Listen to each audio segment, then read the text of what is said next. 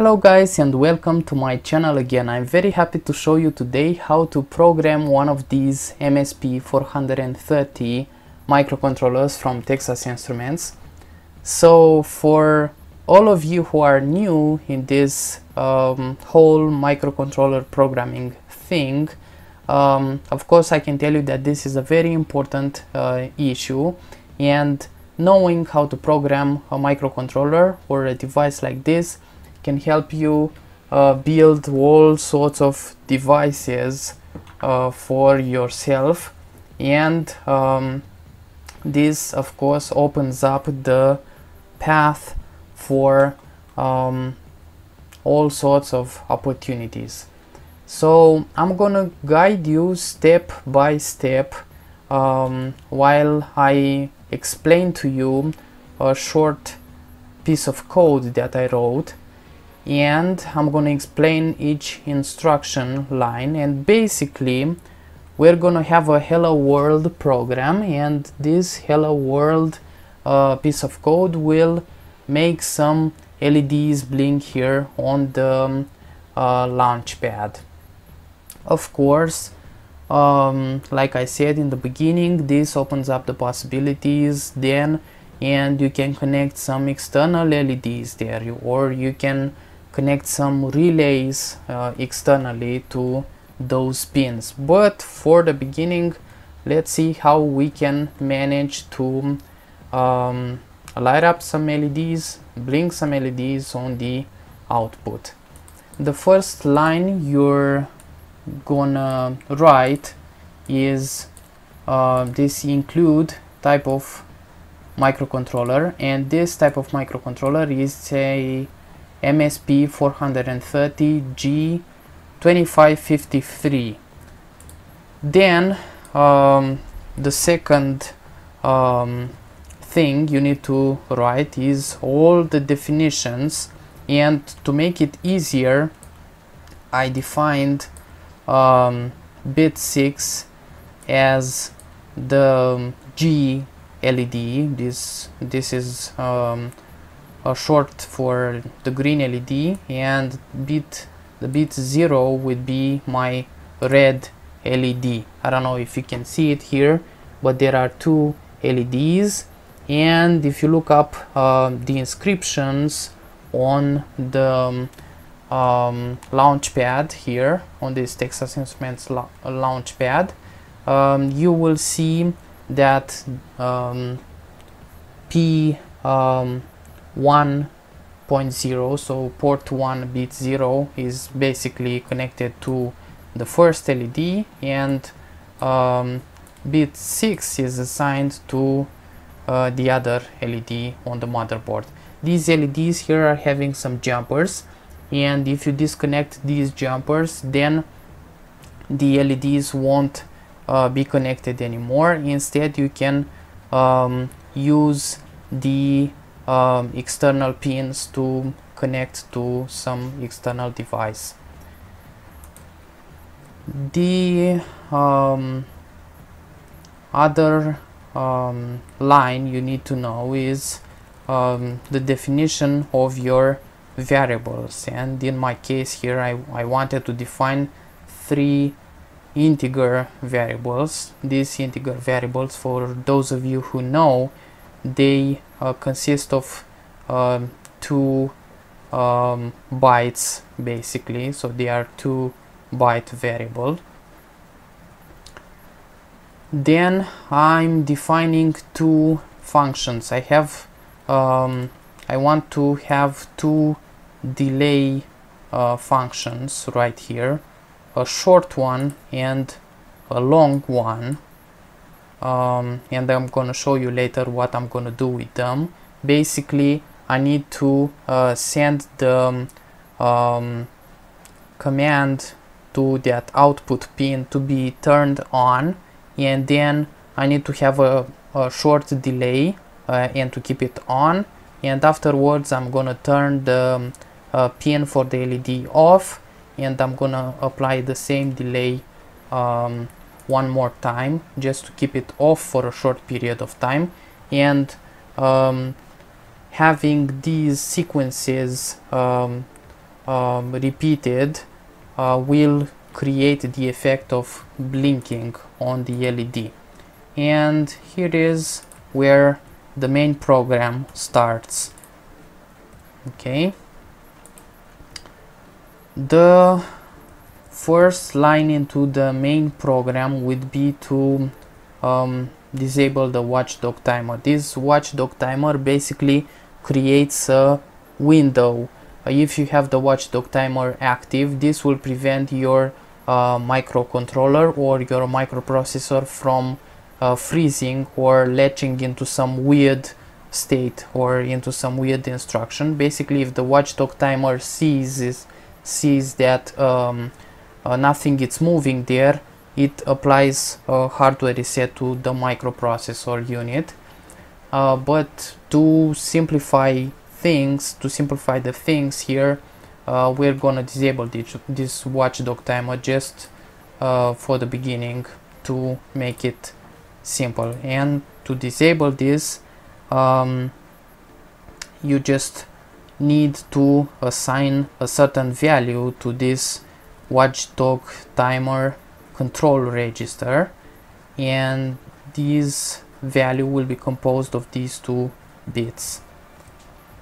By the way, the source code is accessible in the description below, and there will be some links there that will lead you to some other page if you're interested in learning more about this programming thing. Then you need to set the internal oscillator. This chip has the possibility of attaching an external oscillator, but like almost every other type of microcontroller on the market nowadays, it also has an internal oscillator. And to be able to set this, you basically have to configure some other registers. One of them would be this one, DCO control, and the other one would be the BCS control one. Okay, so you assign this 16 megahertz value to both of them, and this will set the internal oscillator of the microcontroller to 16 megahertz. Then you need, for the following part, to configure the ports of the microcontroller. You have MSPs like this, exactly the same type with 2 or 3 output ports, and you will need to configure each of these ports to have inputs or outputs defined there.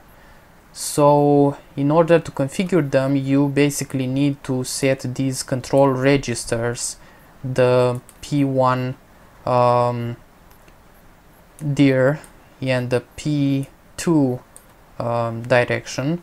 This is basically a control register filled with 0 and 1s, and each individual bit from this byte register is assigned to one of the pins on the port of the microcontroller. Basically, if you set the bits inside these control registers to be 1s, you turn the output ports into outputs, and if you change them to 0s, these ports will become inputs. Okay, so if you decide that you want to have them as inputs, later on you start defining them as whatever input you want to have. For instance, analog to digital converters, or plain digital inputs, or something like that.